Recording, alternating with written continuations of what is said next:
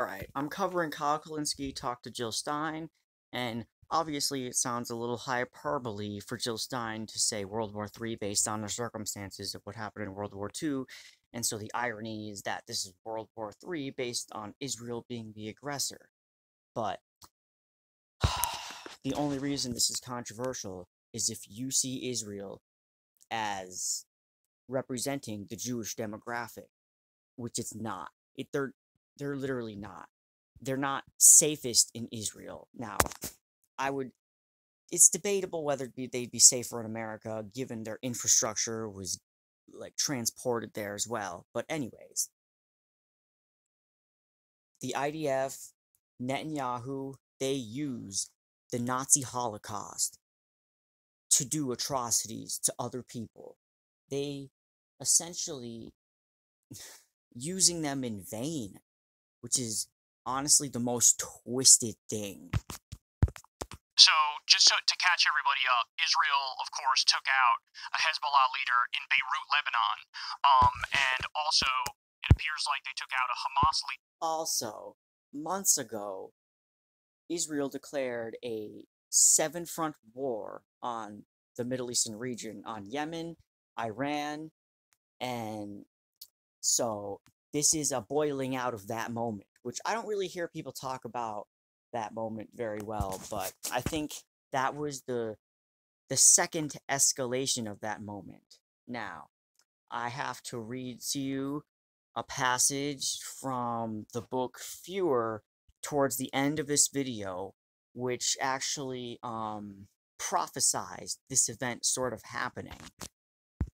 In Tehran, and this was the head not of Hamas's military wing, actually their political wing, and there were reports that he was one of the guys engaged in ceasefire negotiations. So to kill a guy who's in the middle of doing the ceasefire negotiations would certainly indicate that Israel's not interested in the ceasefire deal. So Iran, to your point, is threatening massive retaliation. As of the recording of this right now, that hasn't happened yet, but they're threatening massive retaliation. So, if you were in the White House, how would you handle such an extreme situation? And do you view it as Israel effectively trying to drag the U.S. into a much wider Middle East war?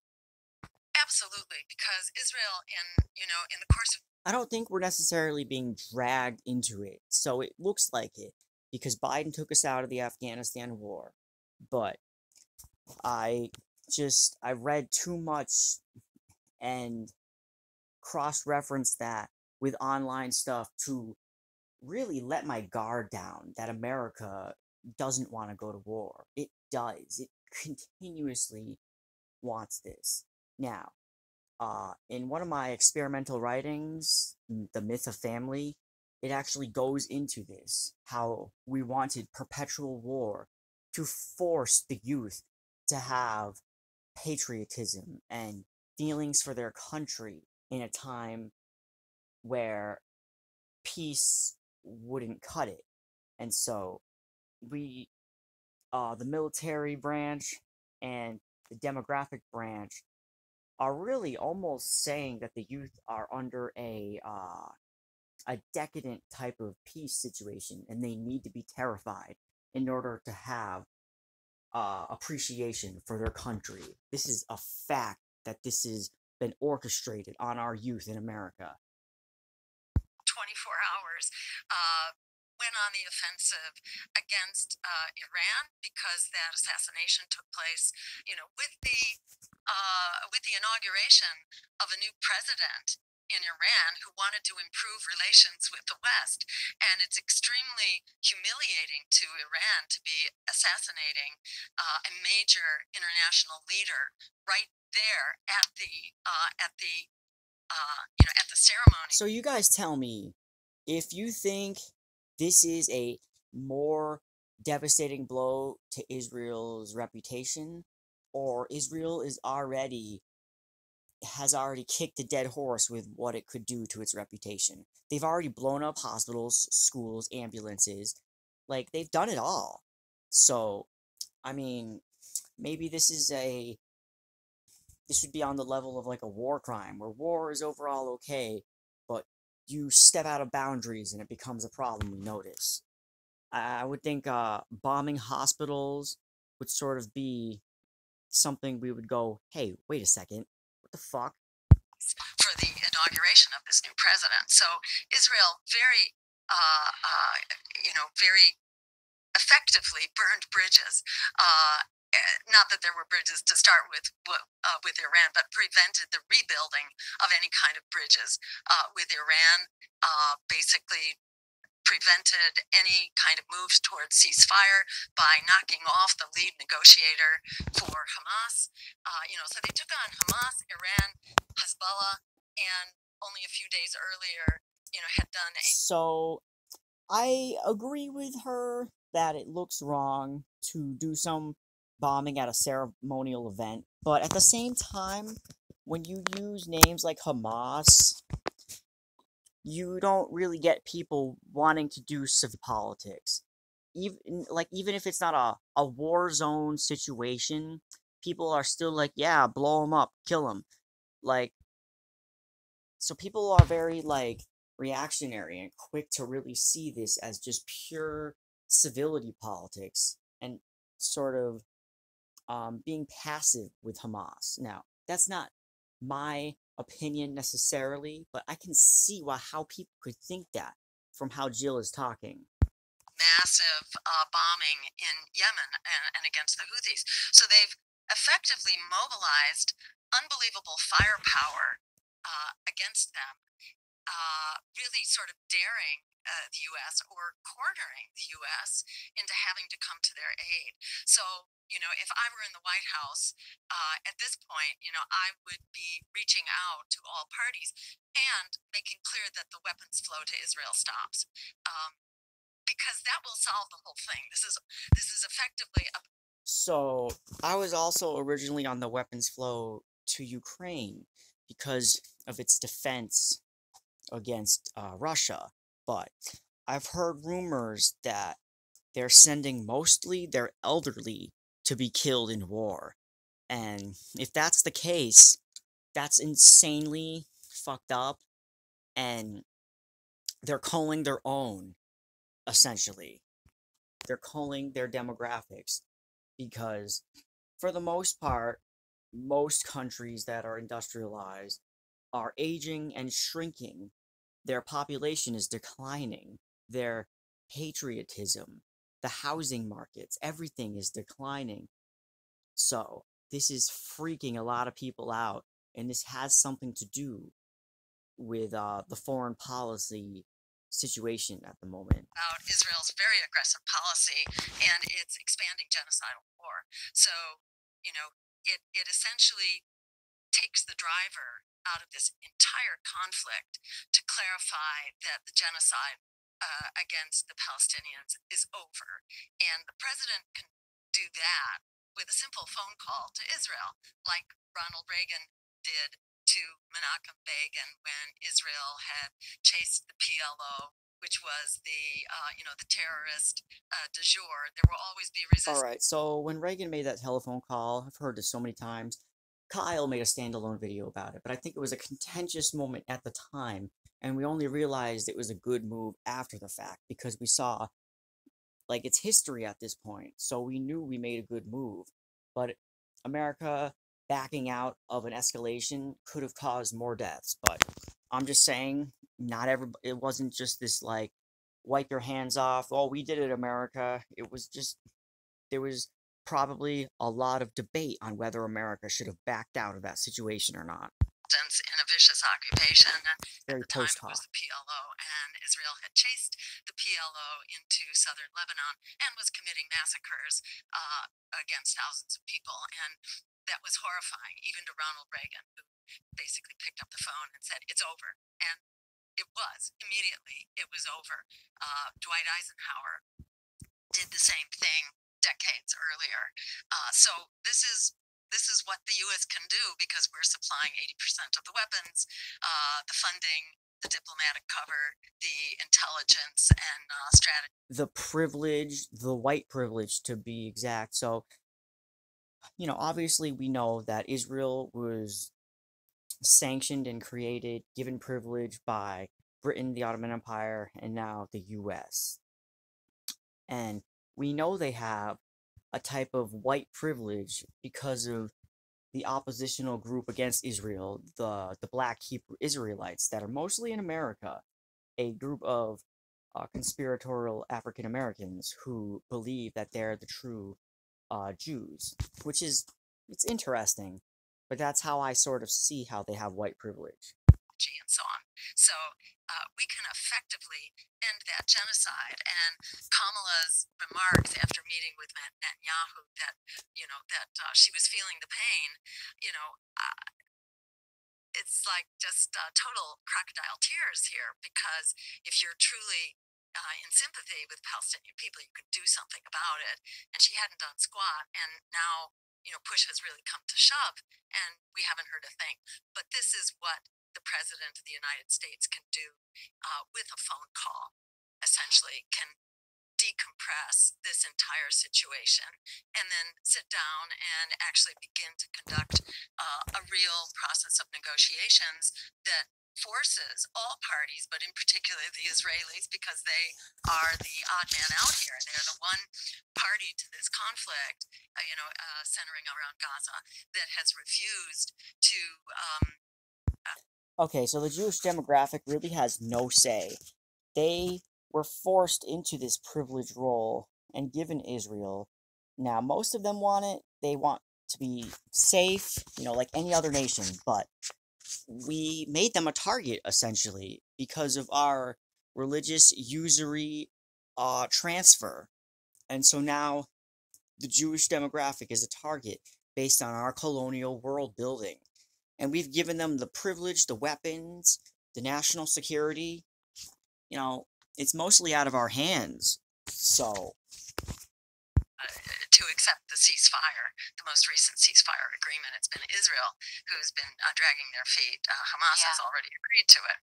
So we can, and of course, just assassinated the main negotiator who was pushing for a ceasefire deal and was more of a moderating influence vis-a-vis, as compared to Yahya Sinwar and the military leadership. Reportedly, Hania was an asset in terms of trying to get to a ceasefire deal. So, but obviously, Bibi has never wanted a ceasefire deal, and he still doesn't want a ceasefire deal. Dr. Stein, what in your view would come after the ceasefire? If you are president, you make that call, the genocide ends. You're now dealing with a state that isn't even pretending to be interested in a two-state solution. The Knesset just overwhelmingly voted against a two-state solution. The Oslo process clearly dead. So what then? What comes next to try to secure some sort of a lasting and just peace? Yeah, I think for the first time we need to sit down and negotiate. What I heard on the Oslo Accords, Trump was involved in that, and Palestinian leaders were not even invited to that situation. Now, I don't know the context of Krystal bringing us up, because Krystal and Kyle are way more up to speed on the history of this, so correct me if I'm wrong. With the U.S. Supporting a true peace process that complies with international law. So that means, at the very least, we have to comply with the 1967 borders. Israel needs to end its occupation, not just of Gaza, but effectively its occupation, throughout all of Palestine. It needs to remove its troops, and the apartheid government of Israel needs to come to an end. This is not going to be simple. This is not going to be easy. And, Israel has the nuclear bomb as well, which is why what's going on right now. Netanyahu, there's no doubt he would use a nuclear weapon if he needs to. And of course, Russia, who is allied with Iran, they also have a nuclear weapon. I mean, they have loads of nuclear weapons. So, this could be a rush into World War III going on here. So we need to sit down as a true proponent of international law and insist that Israel comply. The ICJ, the International Court of Justice, just issued a second ruling saying that all of these things need to be complied with, and that the ethnic cleansing, the occupation, the apartheid need to end. And in fact, the right of return needs to be respected. Reparations need to be paid So, ending the apartheid is good. I agree with her completely. especially when she says it won't be easy, because border logic will be brought up. Taking down your borders to people you've persecuted and genocided and ruined their lives, and you're gonna let your borders down and assume they're gonna be peaceful with you.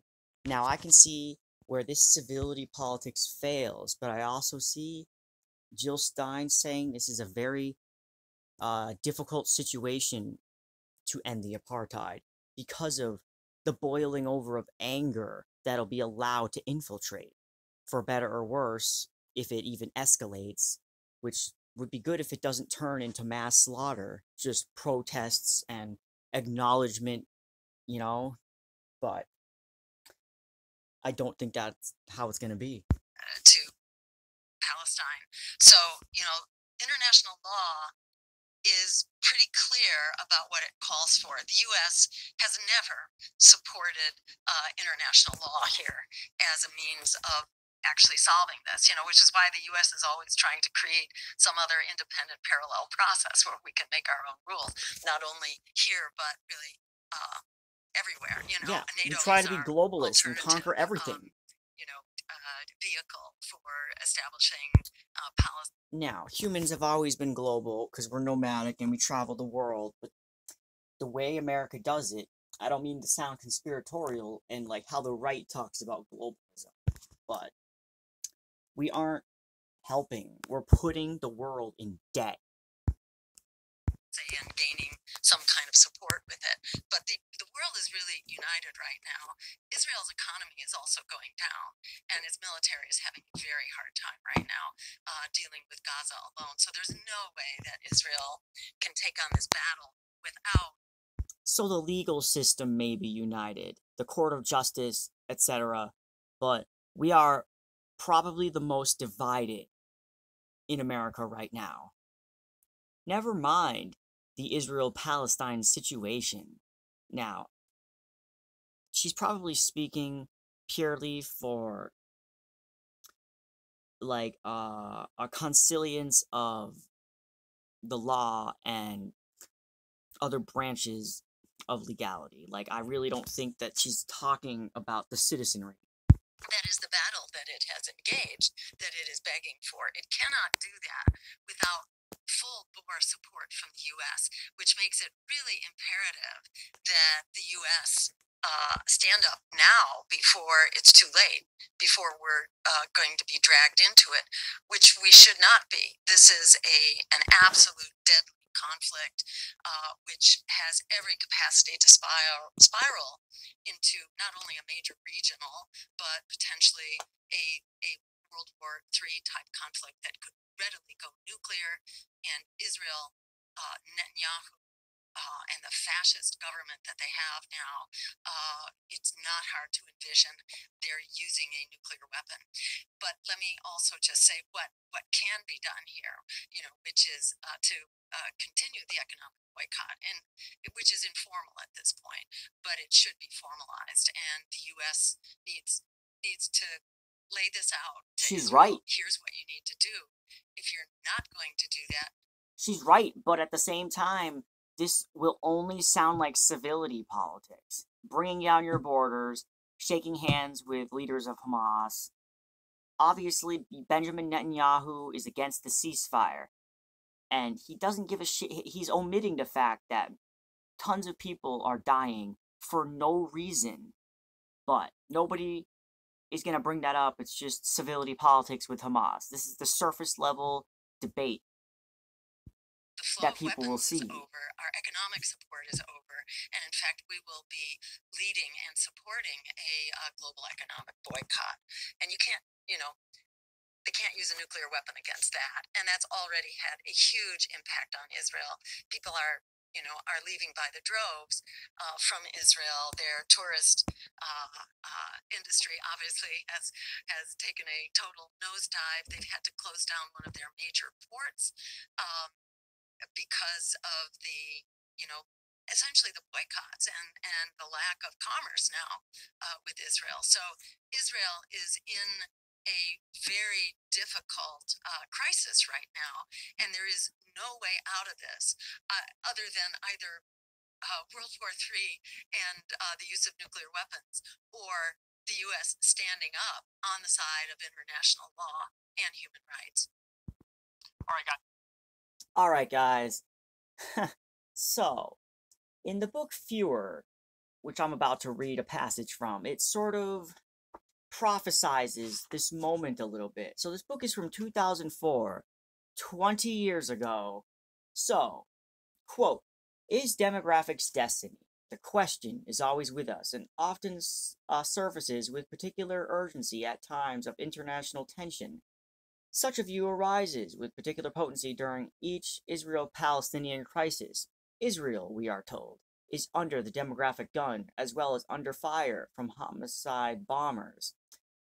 In the New York Times in 2002, columnist Nicholas Kristof noted that Palestinians bear twice the number of children per woman as do Israelis, therefore making the Israeli settlements in the West Bank steadily less tenable.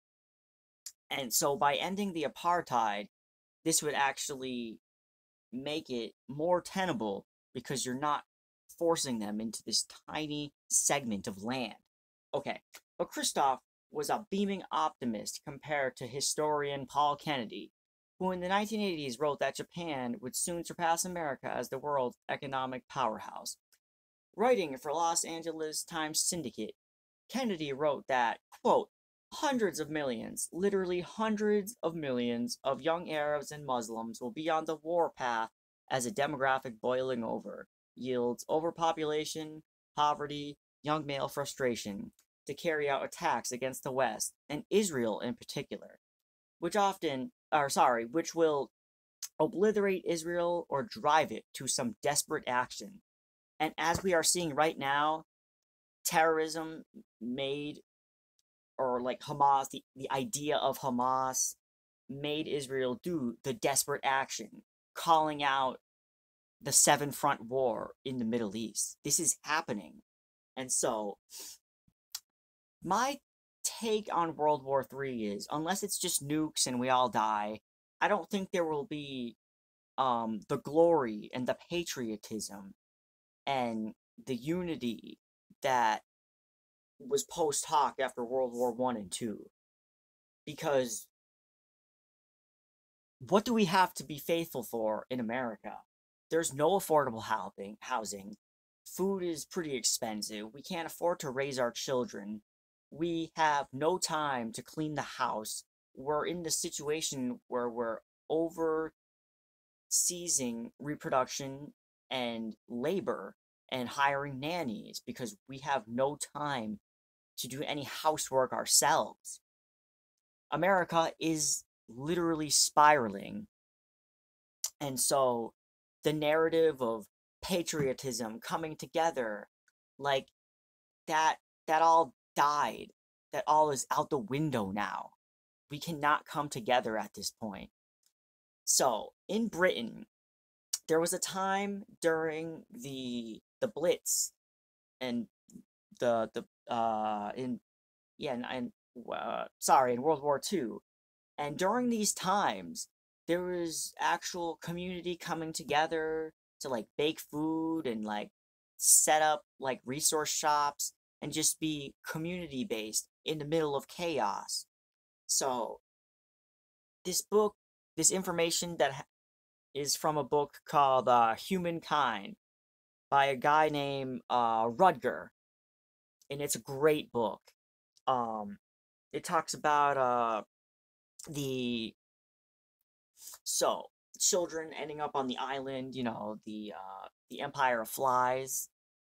It talks about how a scenario like that actually happened, but these children worked together. There was no cannibalism, and so the media loves to promote strife and struggle, but people have always been able to come together, but we were sabotaged somewhere, and so we are unable to come together in the middle of tough times like this. We have been sabotaged. Alright. I'll see you in the next one.